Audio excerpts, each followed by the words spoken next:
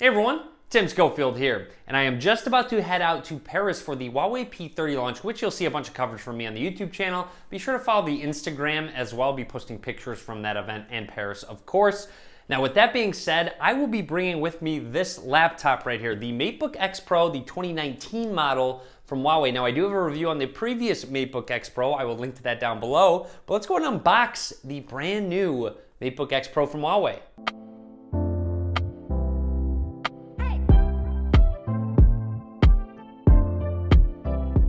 Now with the Matebook X Pro, you have a couple model options, an i5-8265U processor with integrated graphics, or the model that I have right here, which is actually the i7 model, which comes with a dedicated GPU, the MX250, and 16 gigs of RAM, along with a 1TB SSD. Now the lower end model actually is 512 SSD and 8 gigs of RAM. So depending on your usage, you have a couple different model options. Now, of course, like I said, this is the higher end model with a dedicated GPU, which will help with gaming, video editing, any other high-end processing I need to do. Also, of course, having a 1TB SSD is a really nice touch. So opening it up, first of all, it says Huawei, which is actually a little bit different. Before, they've been using their logo right here instead of just Huawei. Personally, I prefer the text. Let's go ahead and open up the laptop, take it out of the packaging for now. I'm actually gonna set that to the side, and we're gonna take a quick look at what else comes in the box if you were to purchase this laptop. So first of all, looks like you have your USB-C to USB-C charging cable in this packaging. Looks like it didn't include any of the booklets. This is a review unit from Huawei, so they might just not have had any on hand.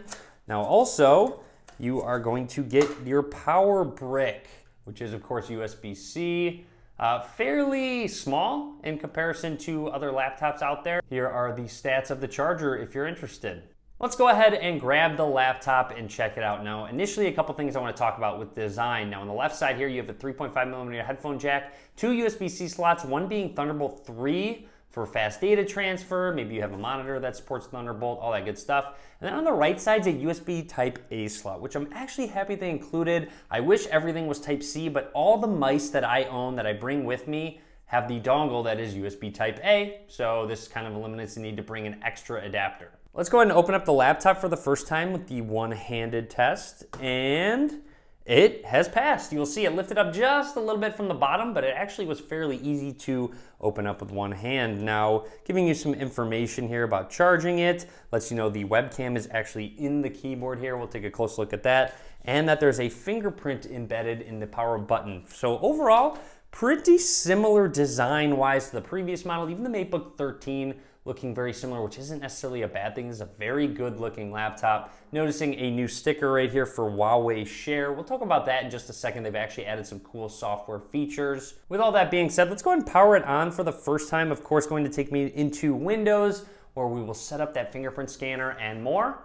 Give me just a second for this to power on. As I skip through the Windows startup process, I want to show you the differences between the previous model laptops and the new one. You will see Huawei with the logo before. Now it is simply just Huawei in a little bit bigger text than the other model, and I'm actually a bigger fan of this one. Hopefully they continue this trend. All right, so quickly skipping through the setup, here is the fingerprint setup, which works with Windows Hello. So now this is embedded into the power button. Actually, now I'm gonna keep lifting and setting down my finger, and what happens when you press it, it will automatically read your fingerprint.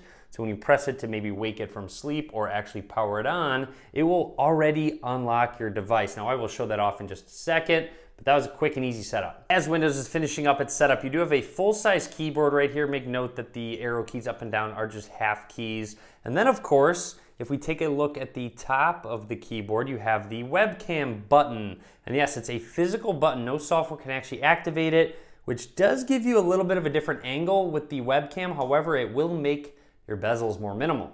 And speaking of minimal bezels, look at how small they are. It almost is a full screen display with this laptop because of course they don't have a webcam up top. The Matebook X Pro has a 13.9 inch 3000 by 2000 LTPS touchscreen. Now that means it is a 3:2 aspect ratio, which is a little bit better for maybe reading text, and if any video is in 16:9, you will get some black bars on the top and bottom, but overall this display looks gorgeous so far, and like I said, it is a touchscreen, which is of course always a plus.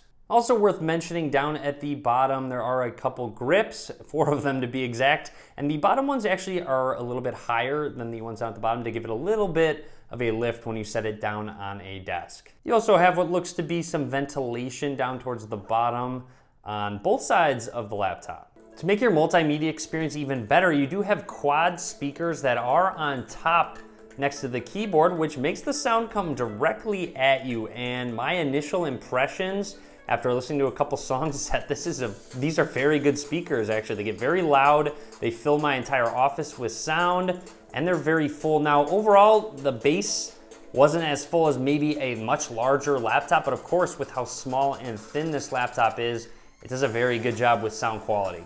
And just like previous laptops Huawei's made, this is a top quality one. Just aesthetically, the feel of it, they make premium laptops. Next, I'd like to go ahead and show off this camera that's down at the bottom, the webcam. So if I go ahead and open up the camera app, for the first time actually, it'll probably ask for location consent or something like that. No thanks. Anyways, it is completely dark. Of course, there you can see me in the reflection, but it's completely dark because there's no light going into that lens. You can maybe see a little line, but now if I open it on up, there it is. Now, if I stand maybe where I would normally sit, you'll see it's kind of from a bottom up angle of me. Now that can be a bit unfortunate for some people.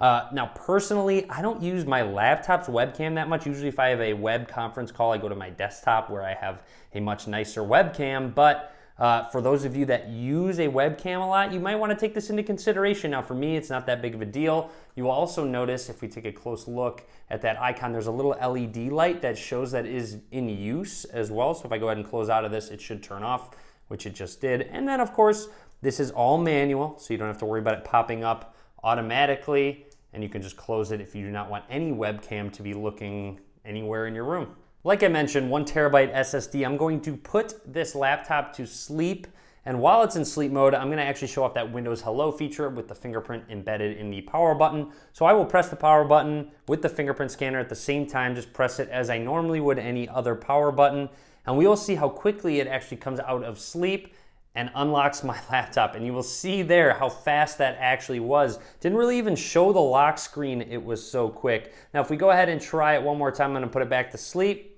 And for the sake of this part, I went to the lock screen. Now if I just go ahead and set my finger on it, it went ahead and loaded it up right away. So such a quick and speedy fingerprint, and nice that you don't have to set it down twice if you actually press the power button. Now, of course, this laptop does have Windows 10. However, Huawei also includes something called PC Manager, which is, of course, to keep your drivers updated, all that stuff, but it has a My Phone section. Now, if you have a Huawei phone, it will integrate very well with this laptop. You can transfer pictures, videos, music. You can do an instant hotspot, just share files in general. It's very intuitive, very easy, very seamless as well. However, like I said, the caveat, you do need to have a Huawei phone. Now also in the bottom right, that has a PC Manager sidebar with messages. You can have documents, you can have your clipboard sync as well. Now you have a selection, start recording, calculator, notepad, or phone. So overall, that's everything I want to talk about for the 2019 Matebook X Pro. If you do press function, it will actually just turn on an LED light where you can start using the function keys or not if you want to use just some of these shortcuts. Just another little quick tidbit. Now overall, hopefully you enjoyed this video. This is just my unboxing. A lot more to come. Like I said, about to go to Paris, gonna take this with me, do some video editing, and a lot more on it. We'll need to transfer all my files, all that good stuff. So a lot more to come, so be sure you click that subscribe button. It is a touchscreen, so let's go ahead and actually open up a video that's preloaded on this laptop. Go ahead and get it running. And there we go. So we go ahead and watch this on our way out. Hopefully you enjoyed the video. If you did, click that thumbs up button. And as always, guys, thank you very much for watching.